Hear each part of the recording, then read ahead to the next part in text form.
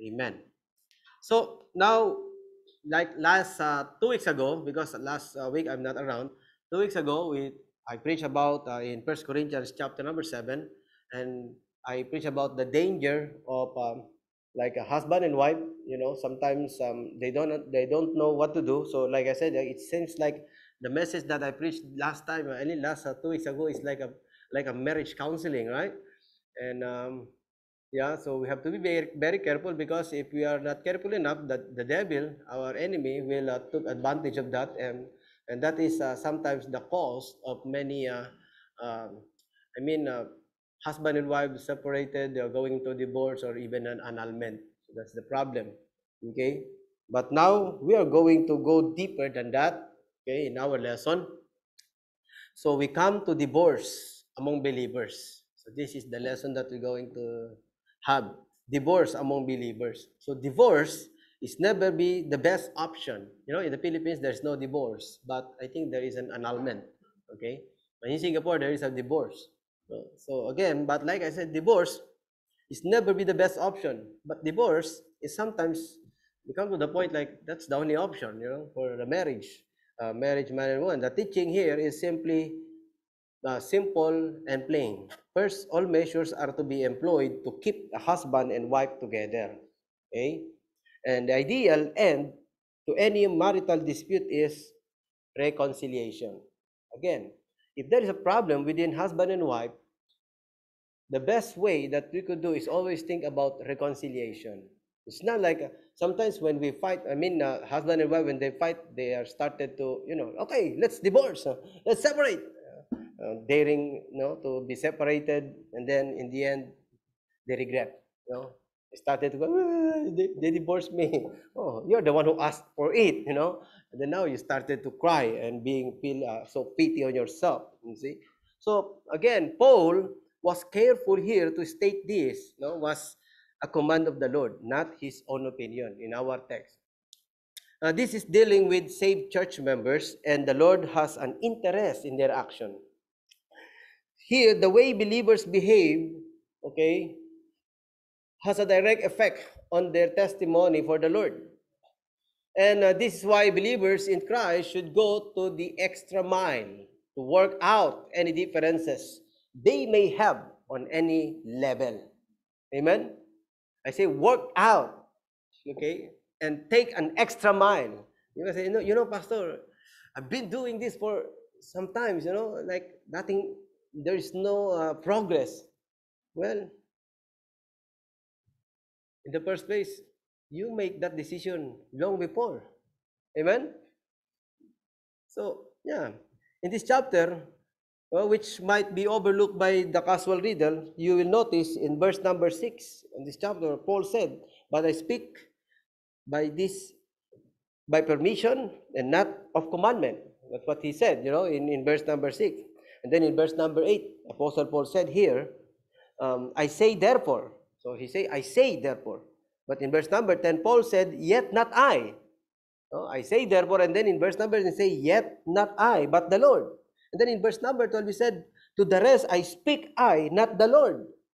So again, in verse 25, he said, I have not commandment, I have no commandment of the Lord, yet I give my judgment. Finally, in verse 40, he said, I think also that I have the Spirit of God. Here, Paul is not disclaiming inspiration. Okay? In this text, he's not disclaiming inspiration. What we are looking at here is that he is referring to what Jesus taught during his earthly ministry. So there is no contradiction here, because there are some people think that, oh, this is a contradiction, you see. Paul said it is his own word, and then now he become inspired by God or something like that. So like I said, he is referring to what Jesus taught during his earthly ministry. So there were some times that Jesus never discussed. So therefore, Paul is giving instruction in this matter. So this commandment, or the commandment of the Lord in verse number 10, verses 10 and 11, is say, and unto the married I command yet not I, but the Lord. So, but the Lord, let not the wife depart from her husband, and if she depart, let her remain unmarried. And let not the husband put away his wife. So again, It also read that in Matthew chapter 5 and verse number 32. But I say unto you that whosoever shall put away his wife, saving for the cause of fornication, causeth her to commit adultery, and whosoever shall marry her that is divorced committed adultery. And in Matthew chapter 19, verses 6 to 9, the Bible said, wherefore they are no more twain. Of course, this is in response of the Lord when the Pharisees asked him this question. He say, wherefore they are no more twain, but one flesh. What therefore God hath joined together, let not man put asunder. They say unto him, why did Moses then command to give a writing of divorcement and to put her away? So it seems like they are so genius, huh? They're so wise. He said unto them, Moses, because of the hardness of your heart. Look at that. Suffered you to put away your wives, but from the beginning, the Bible said, it was not so. It was not so. And I say unto you, whatsoever shall put away his wife, except it be fornication, and shall marry another, committed adultery, and whoso marrieth her, which is put away, that commit adultery. So this is the lesson that we're going to learn this morning. So number one, Roman numeral number one, the command for marriage, married believers. What about those believers? No, this is the question. Who were married to another believer? The problem here is this, because at the Church of Corinth, they are unbelievers, full of Gentiles, and then they live in a wicked life. And then it happened that they become saved, and one partner got saved, and the other partner is not saved. So they were thinking about it. So now I'm saved. So what now? Should I divorce my wife because I got saved? Or should I divorce my husband because now I am got saved? So that is the point. That is the question. So here, there are times, like however, that this might be necessary. I mean, like I say, like the Bible said, let not the wife depart from her husband. So this is the instruction given to them by the Apostle Paul. When they ask, should I divorce my partner? You see, so Paul commands the husband to not send away or divorce his wife. He also commands that the wife is not to depart or separate from her husband. Now, there are times, however, that this might be necessary, especially when the husband is unfaithful or abusive, okay, toward the wife or children, of course. So Paul makes it very clear here that he say, if there is to be a separation or divorce, like there is no other option, that's the only option. So which means, if you're going to do this, there are two options for the couple when you're going for divorce. I mean, if you have this problem, number one is remain unmarried. If you want to divorce, you have to remain unmarried, no? And then reconcile to your spouse. Be reconciled to your spouse. So when husband and wives disagree, they should pray about their disagreement, not fight. Amen? Husband and wife, don't fight. Seek the will of the Lord to the lives of their individual lives. Now, this will go a long way toward resolving differences. Remember, don't expect that your wife behave like you. Then if you think that your wife behave like you, then you are looking for a man, not a wife. Right? The problem is we have too much expectation, and then, we must understand that the weakness and then their weakness for our partner, and we must feel that weakness. You see, of course, likewise for the wife, don't think and like the same way. Don't expect that your husband behave like you. Imagine if your husband behave like you, you're in trouble. I tell you, you're in big trouble. So again, like I said, this is a long way toward resolving differences. So, but there are situations, like I said, where the differences simply cannot be resolved. So then, divorce may be, I say maybe, the only option or solution. Again, if a wife departs her husband, okay, she is not to do so merely to marry someone else. She is either to remain unmarried or to be reconciled to her husband. That is the instruction and command. You see, the last phrase suggests that the same kind of behavior is expected in a husband.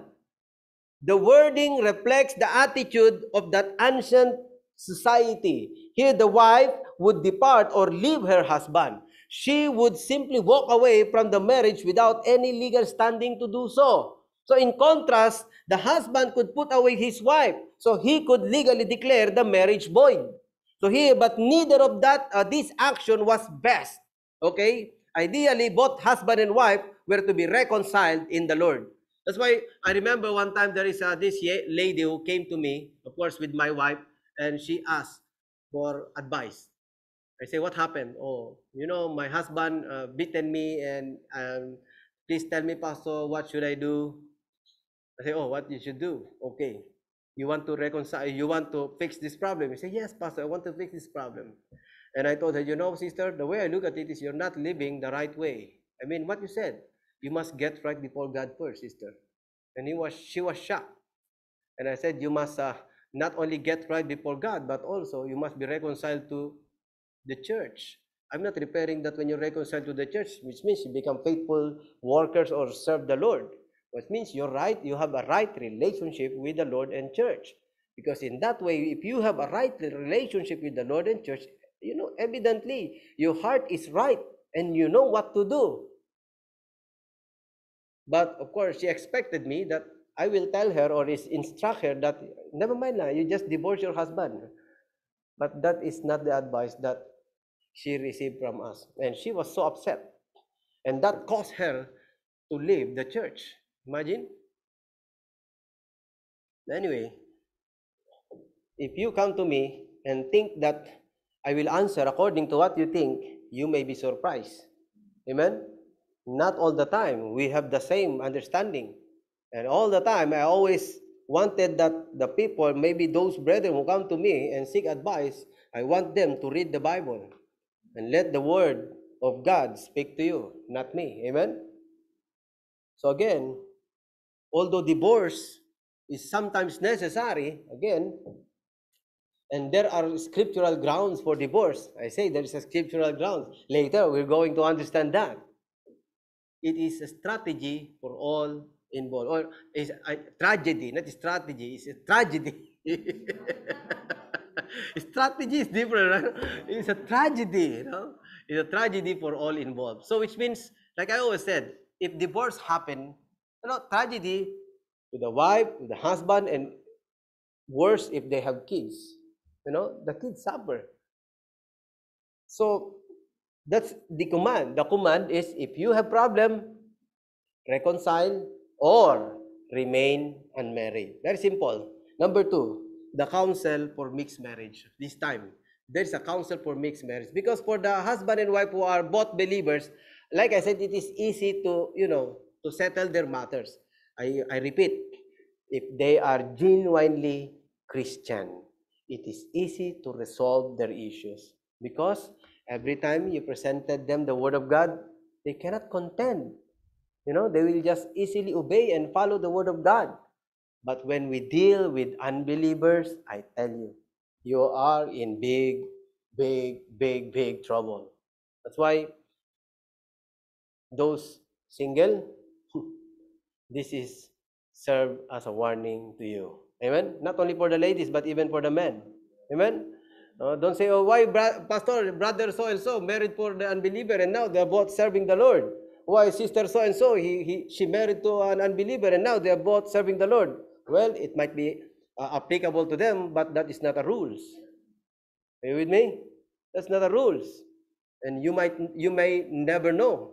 And this brother or this sister is still struggling because of the foolishness of our thinking. We follow the flesh.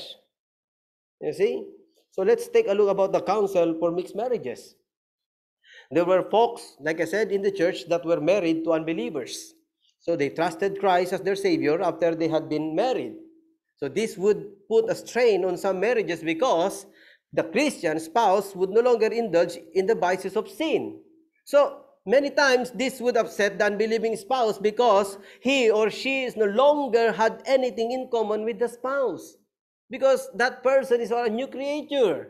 So let me say straight, no, let me say this one. Now, why Christian is not to date, okay?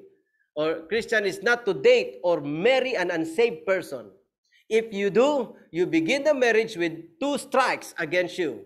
Here, when the Lord is left out of the lives of married couple, the marriage is weakened and has a tendency to fall completely apart. So here, if you will just do what God say, okay, you follow and obey what God say, no, everything, no, it will save you a whole bunch of heartache and bunch of money that you will have to spend in divorce courts and alimony. Imagine those judges, those judge and those lawyers, they are just gaining money from you. Come on, money, money, money. Okay. Oh, you want to divorce? Okay, let's settle down. Let's make a divorce. Yeah. They don't think, they don't even consider to reconcile your problem. And even those so-called marriage counselor, they gaining money, We spend a lot of money. So the question facing the Corinthian was, what is a person to do when they get saved after they have been married? So should they leave their unsaved spouse? Apostle Paul answered this question in verses 12 to 16 in our text. Take note, there is also a reminder for us in 2 Corinthians chapter 14 or chapter 6, verses 14 to 17. He say, but be ye not unequally yoked together with the unbelievers, for what fellowship hath righteousness with unrighteousness? The answer is very obvious. The answer is none, nothing. And what communion hath light with darkness? And what concord hath Christ with Belial? Or what part hath he that believeth with an infidel? And what agreement had the temple of God with idols? These are the rhetoric questions by the Apostle Paul. For ye are the temple of the living God, as God has said, I will dwell in them and walk in them, and I will be their God, and they shall be my people. Wherefore come out from among them and be ye separate. The Bible said, be ye separate. That's why we believe in scriptural separation. Amen? Be ye separate. Saith the Lord, and touch not the unclean thing, and I will receive you. Paul deals with situation of unbelieving spouse and offer his own advice here. He tells this Christian men that if they have a wife that is not saved, and if that wife is willing to remain married to them, then don't divorce or don't divorce her. Don't break up the marriage. If Christian wife had an unsaved husband and he was willing to continue to be her husband, then she should not leave or divorce him. So he explained why they should remain their spouse. In verse 14, notice, turn with me in verse 14. He say again, for the unbelieving husband is sanctified by the wife, the Bible said, and the unbelieving wife is sanctified by the husband. Elsewhere, your children unclean, but now they are holy. So what does this mean? What does this mean? Paul was saying the marriage is to kept intact because the godly influence of the Christian in the home might be use of God to win the lost spouse and their children. So that's why if you are a believer and your family members are unbeliever, then you will going to be the light of the world. I mean the light of them. They will see in your life that you are saved and you might win them to Christ. And that's what, notice with me in verse number 16. He say, for what knowest thou, O wife, whether thou shalt save thy husband, or how knowest thou, O man, whether thou shalt save thy wife?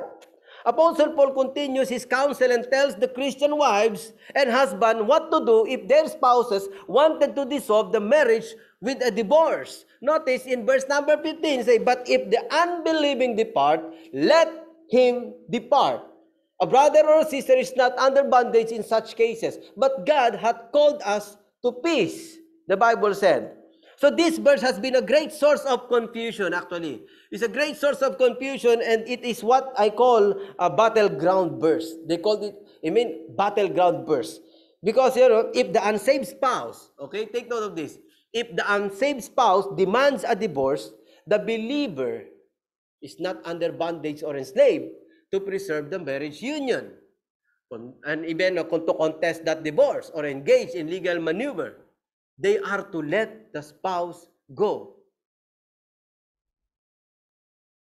Likewise, when lady came to us, this woman came to us, and she wanted to divorce the husband, I realized that this woman wanted to remarry.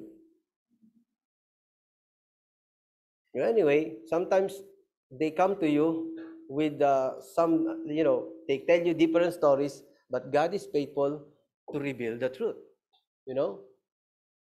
So again, it is assumed then that remarriage is okay in this text. It seems like the remarriage is okay. Yet nothing is said about remarriage because the person is still bound to God's law. You see, nothing is said about a second marriage for the deserted spouse.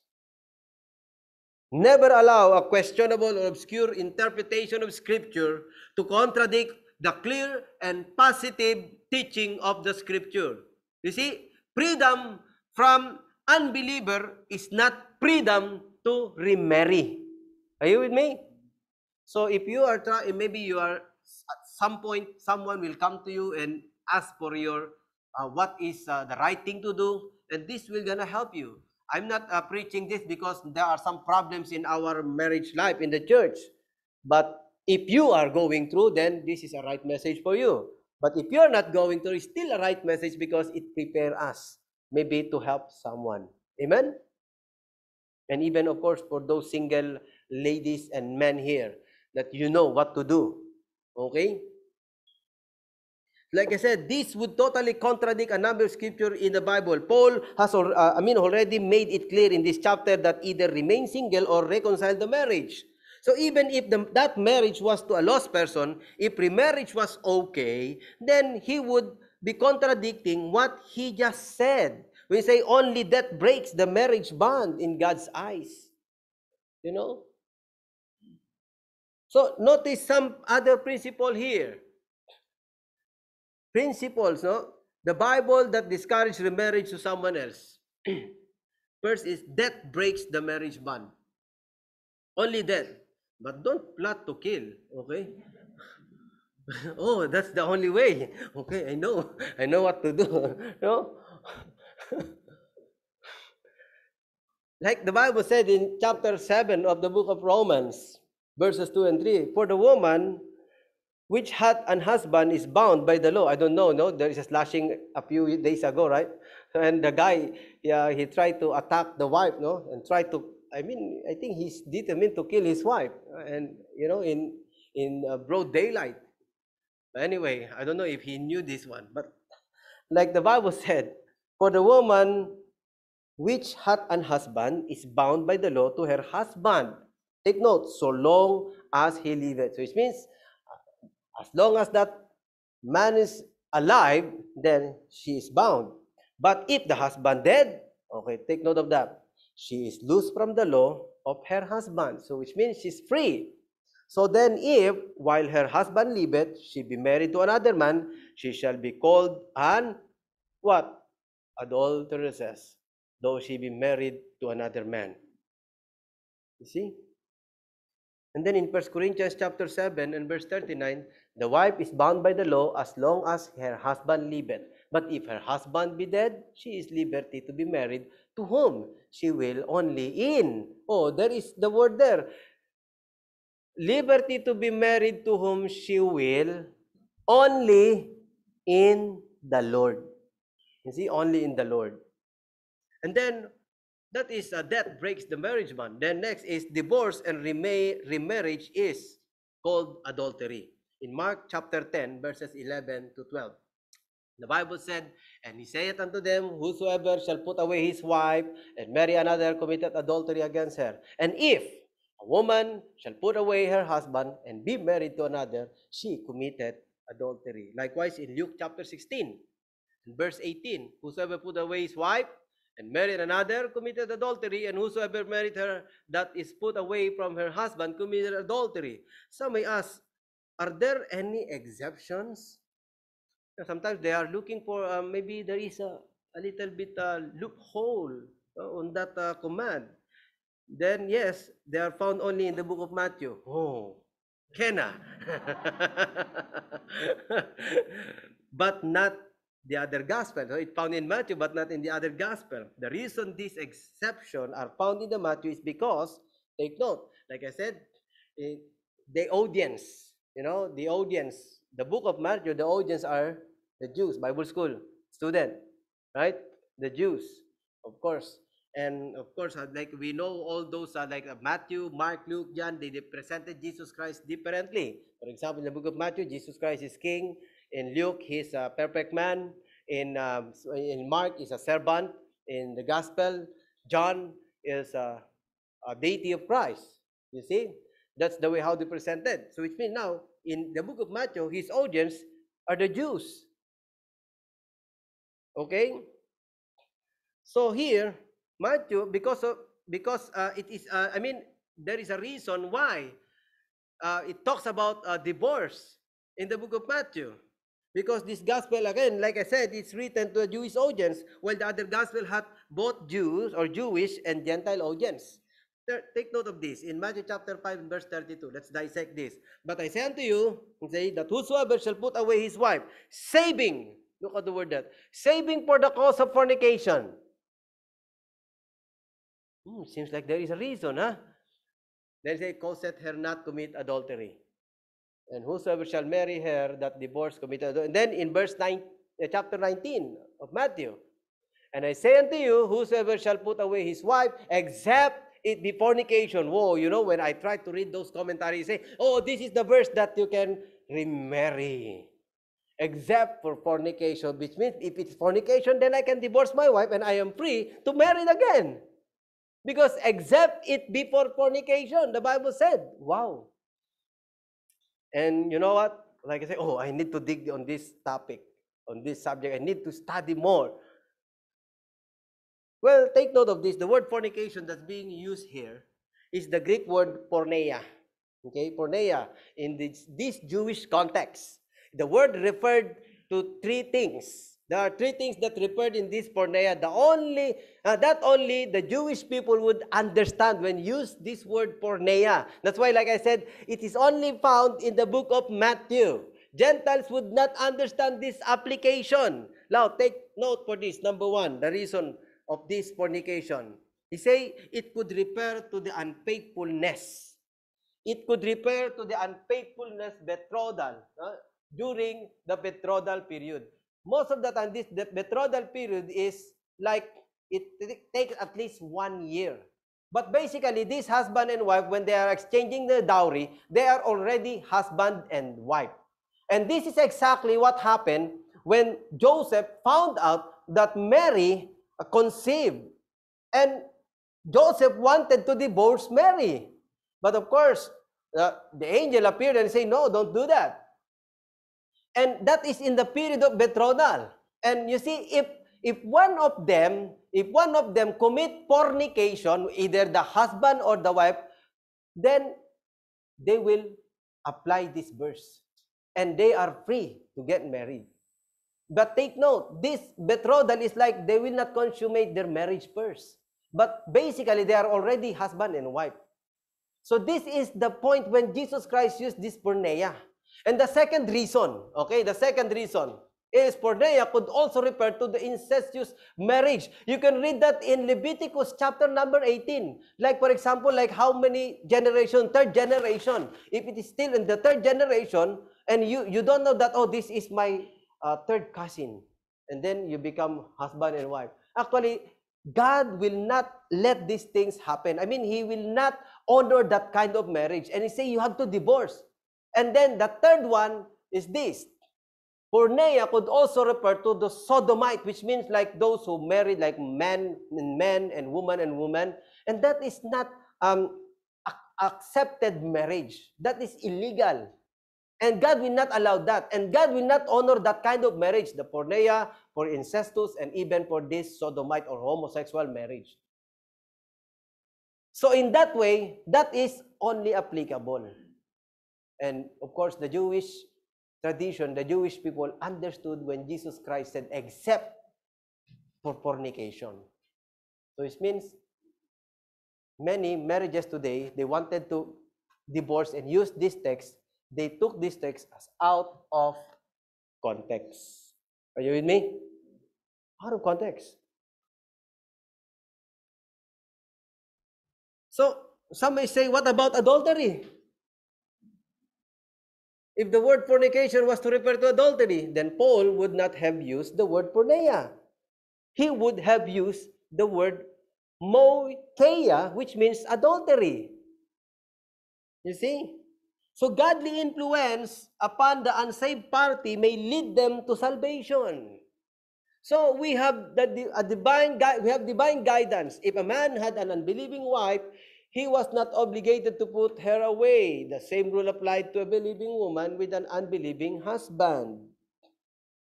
So there would be no purpose served in divorce in such situation. Think about it.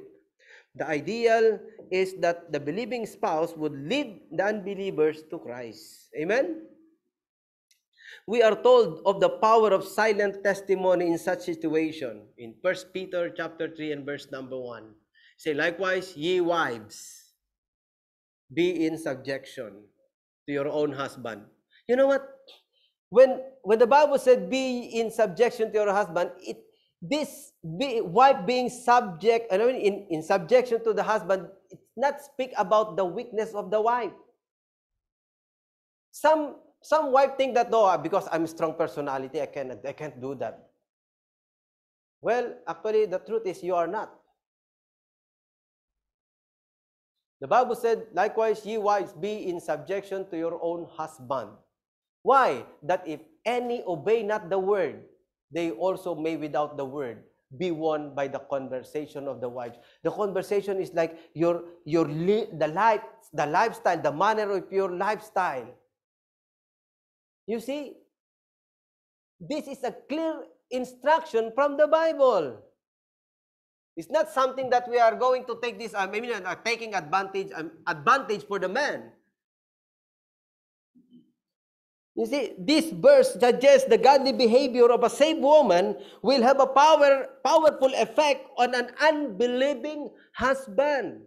Imagine, sometimes say, Pastor, I'm a Christian already, so should I subject to the authority of my husband even if he is not a saved person? Well, the Bible said, it never say whether it is saved or unsaved.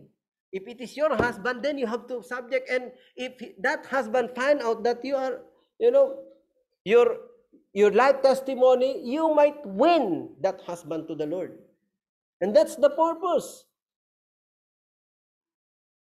And don't be proud.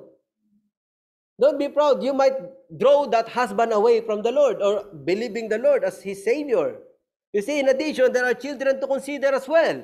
The behavior of the believer in such cases will greatly influence the children in the family. Their future salvation might depend on the witness of the saved mother or saved father. If the couple divorced, then this opportunity would be lost. Gone. Before a family is broken up in such cases, all possibilities should be considered. Amen? So, two important points are made in 1 Corinthians chapter 7, verses 15 to 16. One is that we are called to live in peace. That is what we are called, to live in peace. This include peace in our churches and peace in our families. We should seek peace and not deliver ultimatums that will only lead to strife. You see, in the church, sometimes we are so proud, and then in the house, we are so proud. So what happened? Everything, division in the house, division in the church, gone. And what kind of testimony are we showing to people? That's why I said, Christian, brethren, if you are a member of Asian Gates Baptist Church, I warn you, especially posting those unnecessary things in your social media. Okay? If you have problem with the church, deal in the church, within the church. If you have problem with your family or maybe something in personal things or maybe about Christian, don't go into social media and attack other Christian. What kind of testimony are we showing here? We are drawing away the people. Those unbelievers say, oh, these Christians, they are fighting each other, so why should I believe them? I live better than them. You see, even if you have problems, sometimes feeling sad, feeling lonely. Oh. No, Pastor, it's just a story. You know, a story is only one day. Is it one day? Huh? One day, or is there a certain time? 24 hours. Oh, I just put that in a story. No, nobody knows it. No, don't.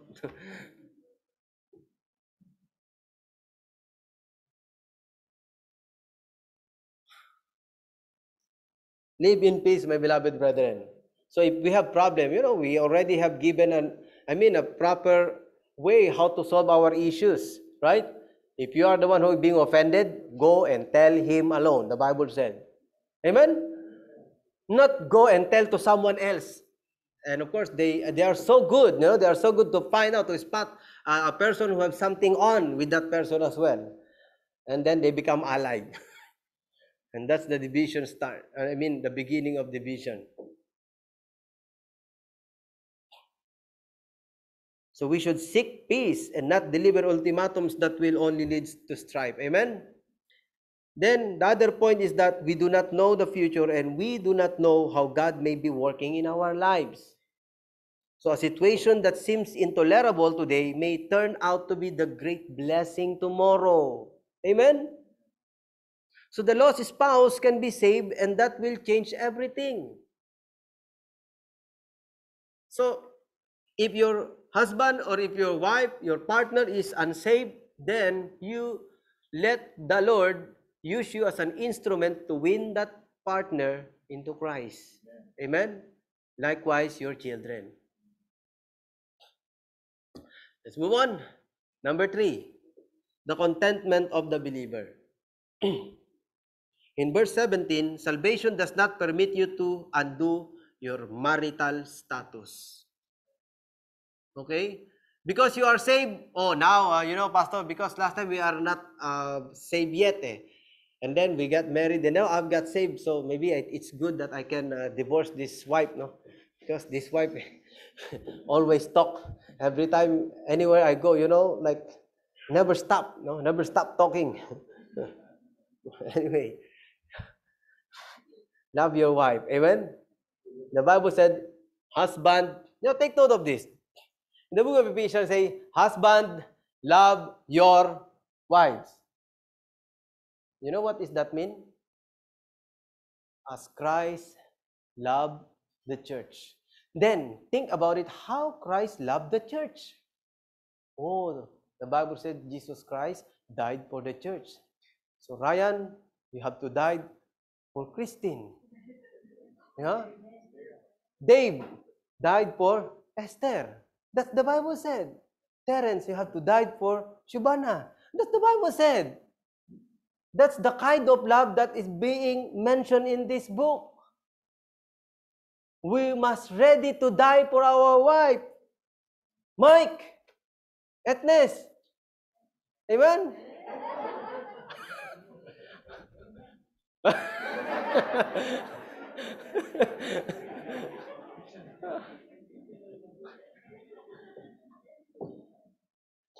Gilbert, produce first.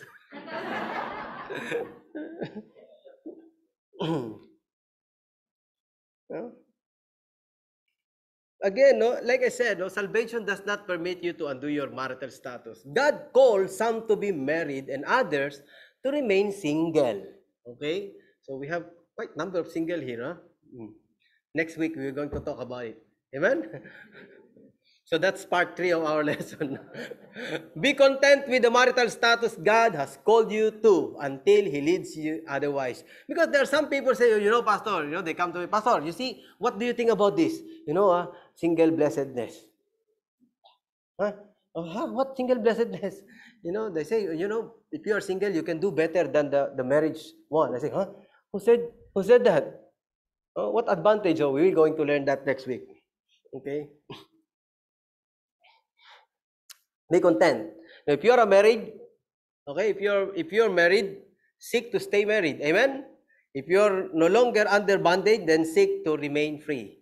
So when a person trusts Christ as their Savior, there is a change, okay? There is a change in the heart of that person. Again, a person who got saved, there is always a change in that heart's person. He becomes a new person in Christ. Simple ways are to be abandoned. Being saved, however, does not require that there has to be a drastic change in the areas of your life.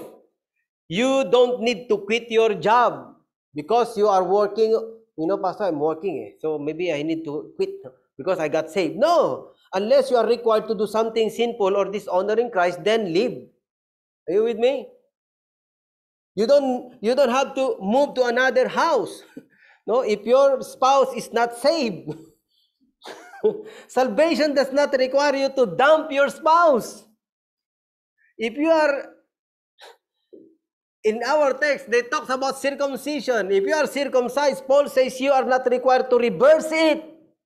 No, if you are slave, don't worry and fret about it, but go ahead and be the best servant you can be.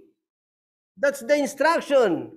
No, if you get the chance to be free, however, then pursue it. There is nothing wrong in bettering yourself, but it is not required. Okay, it's not required. So this admonition is illustrated in verses 18 to 24. Every believer should abide in the same calling or vocation or invitation he was in when the Lord saved him. So when the Lord saved you, so if His calling to you is to get married, then get married. And if His calling to you is to remain like single, then be a single. Here, Jewish believers, okay, most of course Jewish are circumcised, should not seek to become Gentiles, uncircumcised, when they get saved. No, neither should Gentiles seek to become Jews after salvation. That's what it says in verses 18 to 19. Take note, don't try to change the condition you are in, okay, in order to get saved or stay saved. Sometimes, this is also happening among people. I will gonna change that person. If we get married, we're gonna change him. Oh, you wish.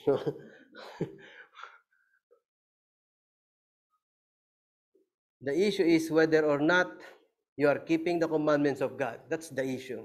There are no New Testament commandments regarding circumcision. Whether there is no commandment of God, there is no need to be concerned. Think about it. If you find yourself a slave or a servant, don't worry about getting free. Don't fret. The Bible said, don't fret.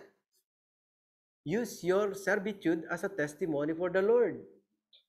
Especially if you are working in the house, use this as a testimony. A Christian is bought with a price, the Bible says. He is God's servant. So as God's servant, he is to serve the Lord in whatever situation he finds himself. When the slave gets saved, he is not to worry about being the slave of another man because he is the Lord's free man. So therefore, he should use the fact that he or she is a slave as an opportunity to be witness for the Lord as his free man. In 1 Timothy chapter 6, verses 1 and 2, the Bible said, let as many servants, because during at that time, servants are very common, So let as many servants as are under the yoke count their own master worthy of all honor. That the name of God, so that's the purpose, that the name of God and his doctrine be not blasphemed. Because those servants who got saved, and then if they don't behave accordingly, then the name of God will be blasphemed. So that's why we have to behave ourselves. And they that have believing masters, so those masters who are believer, let them not despise them because they are brethren. So, these are your brethren. But rather do them service because they are faithful and beloved partakers of the benefit. These things teach and exhort. Also same thing in Ephesians chapter 6, verses 5 to 8. Servants, be obedient to them that are your master. Take note, if you study this verse in the book of Ephesians, beginning chapter number 5 actually, all the way to chapter number 6, there is one important thing that we have to understand and to take note of this. You know what? Chapter number 5, it talks about husband, love your wife. Oh, how can I love my wife? So nagging wife, very difficult. And then, oh, wife, submit to your husband. Oh, how can I submit to that husband? So lazy. No? Children, obey your parents in the room. How can I obey your parents? You know, they neglected us. And then we have servant obedient to them.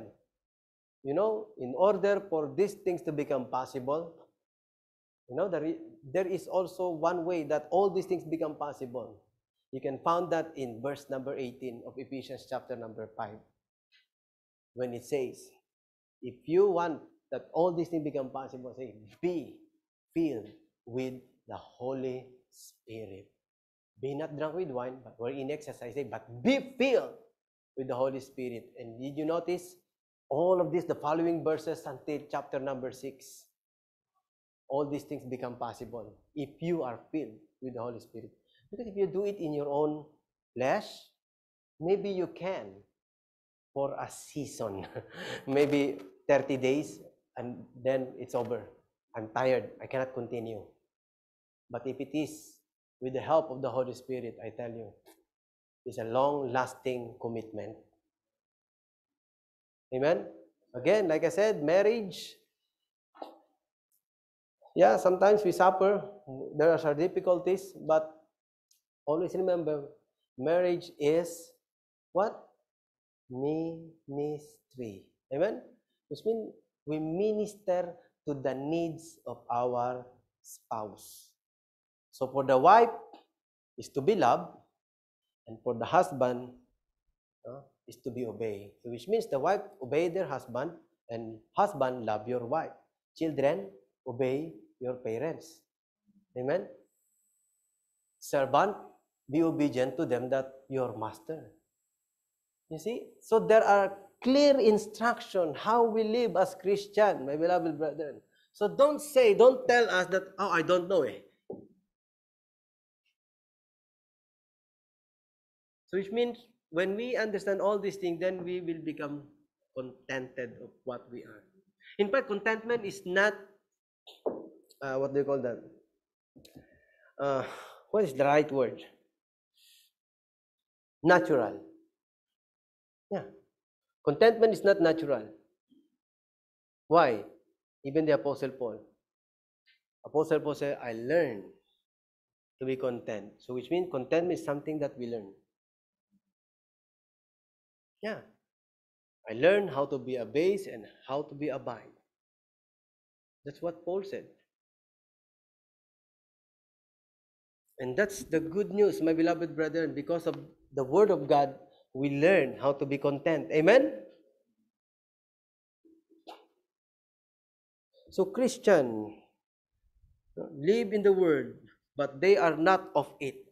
Amen?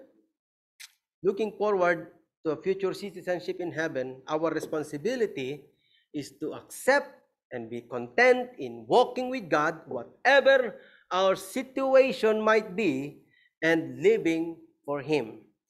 Remember, my beloved brethren, serve the Lord in the position that God has placed you, and share the gospel with folks who might not otherwise hear it.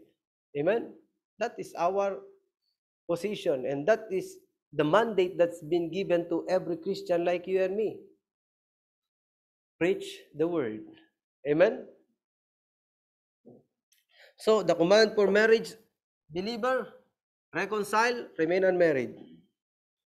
Number 2, the counsel for mixed marriages, be a good testimony to your spouse and to your children. Amen?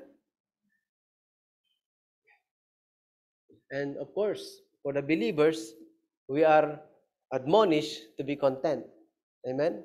To be content. So, as we close, amen? Divorce rates are astronomical in the world today. You know, I'm a marriage license solemnizer, and from time to time, you know, ROM always send us those statistics of about the divorce rate here in Singapore. You know, it's really, really sad seeing that there are many divorce happen, especially during the circuit breaker. You know, some people think, oh, now it's time for them to be reunited. Actually, they don't want. You know, you just like a cat and a dog, you put them together in the cage. That's how behave those husband and wife. And there are many of them lining up, filing divorce. So anyway, that's what happened. So that's why I said those wanted to get married and they approach me, I say, oh, too close, 1 month too close. Most of the time I don't accept it because I want to this this couple have to go with marriage counseling first. So again, like I said, half of the marriages made currently will end in divorce within a few years of the wedding day. In fact, sometimes they spend hundreds of thousands with their marriage, you know, and then because they do not want it to continue, then they spend another hundreds of thousands. Imagine, wasted money, isn't it? So it's like, it is likely your family has been touched by divorce in some way, maybe. Few have not been, but much of this tragedy could be avoided if there were more understanding and acceptance of the Bible teaching about marriage. So God expect marriage to be a lifelong contract between a man and a woman. Amen? I repeat, man and woman, not Adam and Steve. So yes, there are scriptural reasons for divorce, but this should only be considered as a last option. So believers should seek other believers as life mates, and both should seek a place of service in a scriptural church. That's why this is what I'm saying. Get right with God and get right before the church. So both of them should serve the Lord. The family should be dedicated and devoted to the service of the Lord. Even their children, included their children, influence your children in serving the Lord. Not like, sometimes we have this experience in the Philippines. The parents say, okay, oh, go, son, now it's Sunday school, you go now. Oh, I think your Sunday school teacher is there to fetch you, so you just go and join. Then maybe the son say, then how about you? Oh, later I will come, but they didn't go to church. What kind of testimony are we giving to them? So again, my beloved brethren, both partners should pray for each other and pray together for their family. Amen? They should do their best to bring their children up in the nurture and admonition of the Lord. There will be rough patches in any relationship. Yes, will be rough patches, but the mindset of the children of God should be that way, will weather the storms and continue in the service of the Lord. Believers can resolve their differences if they truly desire to do so. Yes. Selfishness, take note of this, and pettiness will quickly lead to tragedy. Did you know that? Selfishness and pettiness will quickly lead to a tragedy in any relationship. So consider your choice of a lifetime mate. So before you get married, and do not say I do, unless you truly intend to keep the promise you make. That's why, remember the last time that I preached, keep your marriage vow. Because that vow is not only given to those, it's not just witnessed by those people attended your wedding. That vow is not only given to your partner, but that vow is given to the Lord. You vow in the presence of God, and God will require you to pay that vow till death do us part. Amen? That's all. Amen? So, God, may I ask the pianist to come and play the invitation song?